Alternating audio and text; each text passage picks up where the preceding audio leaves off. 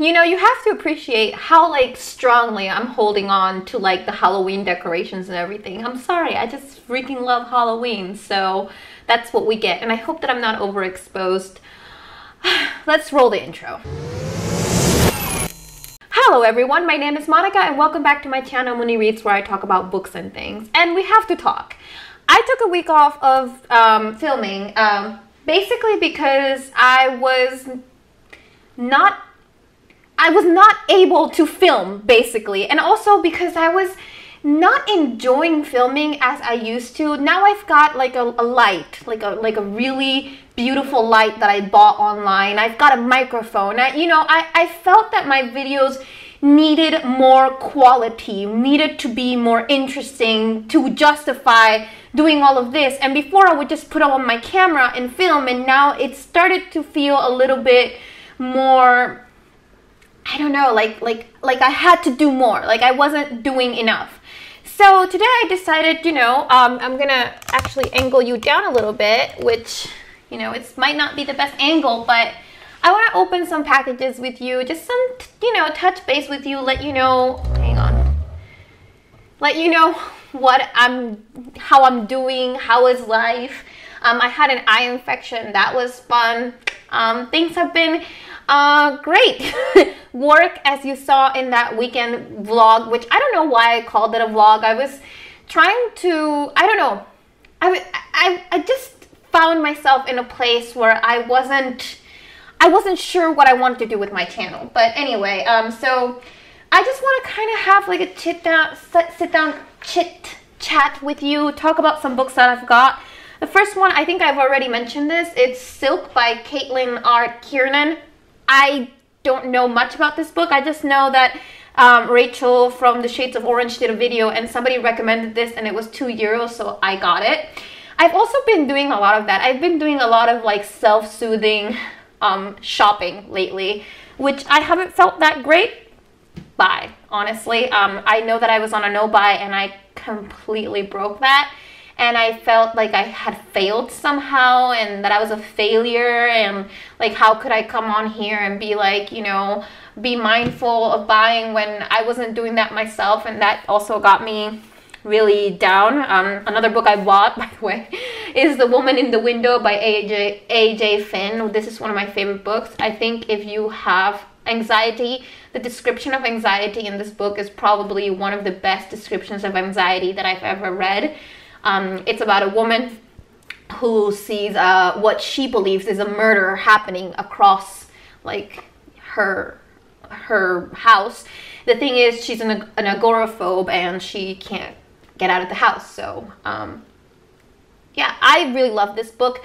The movie looks like shit. I used to make trailers for a living, and usually I can tell from a trailer when something looks like shit and not looks like shit. So I'm not very excited about the movie. But because the movie is coming out, I imagine that a lot of people are going to get this book. So I wanted to have it to talk to you about it. And yeah, so I have it. What else? Work has been horrible, as in it's been so time consuming that I honestly have no time to film. I'm working Monday through Saturday. I have a really extreme schedule. Also, my family's still here. That has been something that has been really hard for me to deal with because this house is very small. It has one bathroom. We are 4 grown adults here. As much as I like to say that I don't count as a grown adult, I actually do. And it's really hard to have classes online when people are wanting to make lunch or dinner or breakfast, and my husband is on his computer playing video games, and I have to like find a space, and I don't like to work in my bedroom. It's been a lot. It's been a lot. So another thing that I've been getting back into is my tarot reading practices. So this is a book that I've been wanting to get for a long time, and it's The Kitchen Table Tarot by Melissa Cynova. I'm not sure how you pronounce that, but basically this is just to refreshen my knowledge of tarot. Now, before anybody asks, no, I don't believe you can tell the future through tarot, but I do use tarot as a meditative tool, like a tool to get in touch with my spirituality, because I am actually a very spiritual person. I am a person that really feels really connected, especially to nature, and with everything going on, I can't just really go out to nature because we are like districts, and my district is closed, very Hunger Game-ish, but so I just decided to get back into my tarot practice and, you know, do things like maybe pull out a card, like things I used to do that really used to bring me joy. And this book will help me with that. I can't wait to dig into this, to just like grab it and grab my highlighter and write all over it. I've been wanting this book for years and I finally got it. I also got another tarot deck. I've got 9, I think 10 tarot decks at this point. Let me know if you would be interested in knowing about that. Okay, so now we get into the unboxing part of this video. There's a book that I already opened because I wasn't gonna unbox on camera, but then the opportunity arose. I have an hour before my next class and I was like, you know what? Let's get back down to basics. Oh, sorry, I think I moved you. Let's get back down to basics and just do an unboxing. And I didn't realize that I bought another Caitlin R. Kiernan book. And this is The Drowning Girl. This looks like look at that cover. I love it. It looks like so much fun. And I think, again, you know, holding on to my Halloween aesthetic here, but I think spooky season for me ends pretty much around never. But I find all of winter to be very, very spooky and like scary. So this is another book that I got that I'm really excited about.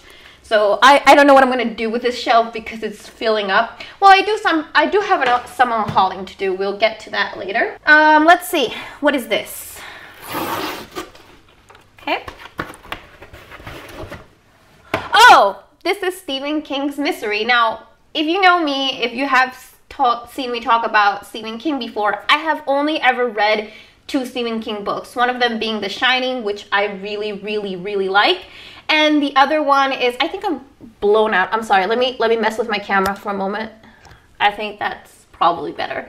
But anyway, I've only ever read 2 of his books. I've only read The Shining, and I've read his book written as Richard Bachman, which is The Long Walk, which is one of my favorites. But I found out that Misery was published the year I was born, almost like it was published like 3 months before I was born, and I don't know, I felt kind of akin to that, and I've heard that this is a lot of people's favorite book, so I bought it. I literally bought it because it was from the year I was born, so I've got that one. I'm not super excited about it, but you know, let's open another one. Here we go.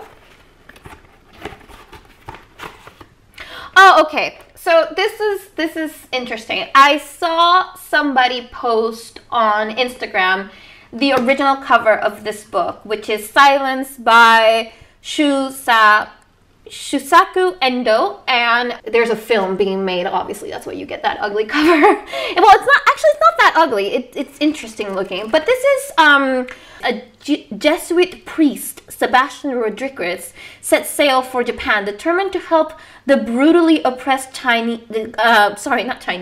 Christians there. He is also desperate to discover the truth about his former mentor, rumored to have renounced his faith under torture. Rodriguez cannot believe the story about a man he so revered, but as his journey takes him deeper into Japan and then into the hands of those who would crush his faith, he finds himself forced to make an impossible choice: to abandon his flock or his God. That sounds really interesting. I like that shock of cultures.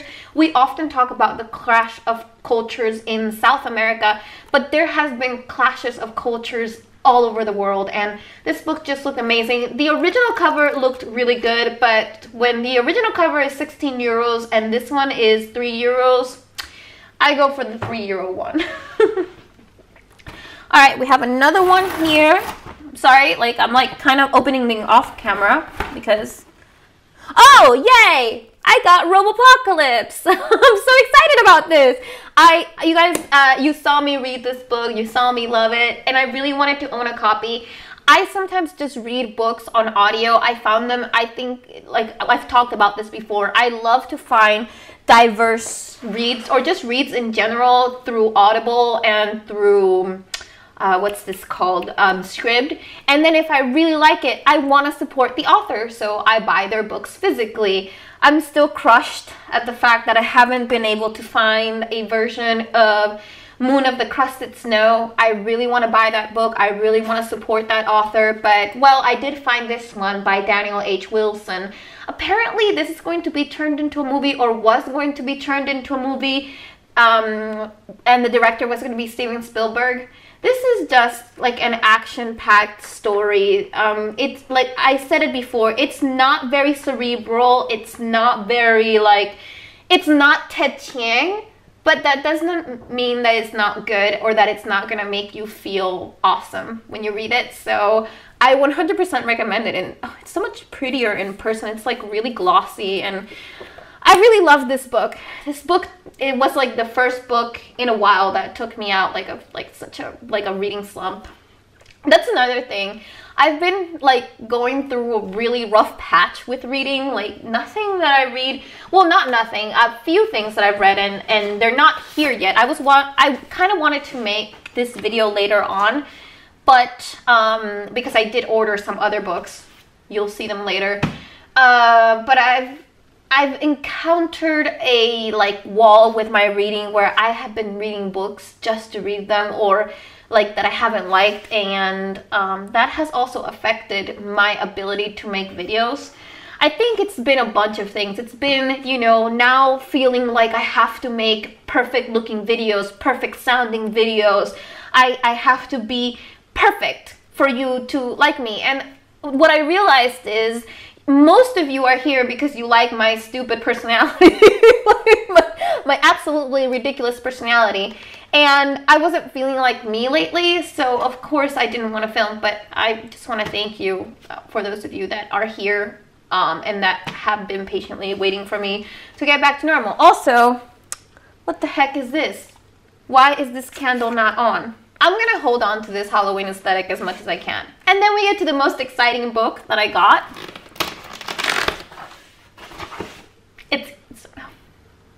It's even prettier in person. I told myself I wasn't gonna get this, but I couldn't help it. I got the special edition of Dune by Frank Herbert with the sprayed edges. I was gonna get another edition, the one with the drawings, but I might still get that. I might ask for it for my birthday. But the reason I went for this one, first of all, is this cover. This cover is everything. I love this cover. And I saw everyone had it, especially Lena from Sufficiently Advanced Lena. Girl, I was like good envy. Like I was envious, but I was not like, I didn't want you to like, I didn't want anything to happen to your edition. But I really wanted it, and specifically because this is a tattoo quote that I want to get. Oh, it's so pretty. It's got gold. Let me take this off. And I don't know if you're going to be able to see that. Oh, you are. Fear is the mind killer. That is something that I want to get because I often feel paralyzed by fear. Like I've talked about this before. I have anxiety. I suffer from really severe anxiety. So, yeah, I want to get this so that I remind myself that fear is the mind killer and that I can do anything. And, yeah, that's another thing. I was just so scared of anything that I posted. I don't know why. I just was having a hard time. I'm going to show you this also that came with the book. This is the spine, the dust jacket. It's got this beautiful illustration. But I like this a lot better. I love the colors of this. This is just so beautiful. I don't know where the hell I'm going to put it. But I was thinking of putting it here. But that looks so nice there. I think I'm just going to display this somewhere else. Maybe in my bedroom or something. I don't know. Somewhere. I realized also that I need more shelves, more sci-fi shelves, because as you can see, I read mostly sci-fi, and I left myself all of this thinking that would be enough for sci-fi and up here, but turns out that it's not. It's not enough. I read way too much sci-fi. So, which I'm really happy about. That's another thing. I'm really happy that I found like what I like to read, because before I felt like I was floundering, like what do I like why would people come to my channel? And I think it was Rachel at the Shades of Orange. She said that my channel is mostly sci-fi and with a focus on diverse reading, and that is perfectly what I am about, and that is what I want this channel to be about. Of course, it doesn't mean that I'm never going to read anything outside from sci-fi, but you know, I want you to come here when you're tired of everybody talking about Velocity Weapon and even Dune or The Expanse and stuff like that, and check out some really cool sci-fi and speculative fiction written by people that you might not know, and especially by authors that are neurodiverse, sexually diverse, BIPOC. You know, I really like that. But then again, that also puts a little bit of pressure on me, and I'm not saying that like you put this pressure on me, I'm putting this pressure on myself, where sometimes I'm scared that if I don't put out like something that is really diverse for a month, people are going to be like, oh, so you don't read diverse anymore. Why do I guess I think people are just mean, which is not the case in my like YouTube sphere, career, whatever you want to call it. People have been extra super nice. Like, everybody has been amazing. So I don't know where this fear comes from. I guess, you know, I just have to remember that fear is the mind killer, and that people, I guess every YouTuber, or at least most YouTubers, goes through this, where it's like, why do people want to watch me? Like, I don't think people even want to watch me anymore because I'm not doing this or that, or I'm not, you know, or for example, like in this video, my energy's a little bit down. It's like, nobody's gonna like this video, Monica, you know. I kind of have to remember that I do this because I want to. I wanted to show you these books. I wanted to unbox things on camera. I wanted to be honest about the fact that I'm having a hard time with my job, with my house, with my life in general, you know. That's why I started this channel, so that I had someone to talk to. And I know that right now I'm talking to the lens of my camera, which I wonder what my psychologist will say about that. But, you know, but you are out there. I know you are. You know, leave me a comment down below. Let me know that you watched this video of me floundering. Also, the videos that you're gonna see coming up are videos that I filmed before I decided to take a week off. So, yeah, this felt like a really nice release. I hope you guys enjoyed the books that I bought. I think, actually, for somebody that says that their channel is sci-fi, I only bought 2 sci-fi books. But you know what? There's plenty more sci-fi. And this month, I think I've like exclusively read sci-fi. I'm gonna read, I think, 1 book that is not sci-fi. So, thank you so much for watching. Really, thank you so much. You have no idea how important it is for me to share my thoughts and feelings and all that jazz. So yeah, if you haven't subscribed yet, this is what there is. I am going to try to go back to posting Monday, Wednesdays, and Fridays. I tried to post Tuesdays, Thursdays, and Sundays. I got a lukewarm review. Yeah, I got lukewarm, I don't know, feelings from that. I'm gonna try my best, you know, but I am gonna continue to post 3 times a week. Just took 1 week off. That doesn't mean much, and I appreciate every single one of you. Seriously, I really do. I know that sounds so cliche and like, you don't even know me, but I actually do appreciate everybody that watches my videos. Like, even if you are a silent watcher, thank you, because it's like we're a group of friends just sitting down, and maybe I'm, you know, drinking apple juice pretending it's wine because I don't like wine, and I'm talking and you're listening. And sometimes that's all you need, somebody to listen to you while you drink a cup of apple juice. That went nowhere. Anyway, without further ado, I bid you adieu, with a reminder that I post every Monday, Wednesdays, and Fridays, and I will try my best to stick to that. And thank you so much for watching. And remember that I will catch you in another galaxy far, far away. Bye.